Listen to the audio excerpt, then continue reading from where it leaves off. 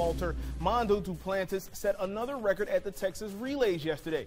Competing in the elite division against some of the world's best, the senior cleared 19 feet 5 inches, nudging his own world record for under 20 years old by a couple inches. Duplantis finished third overall in the competition behind one of his idols, Olympic champion Renaud Lavillenie.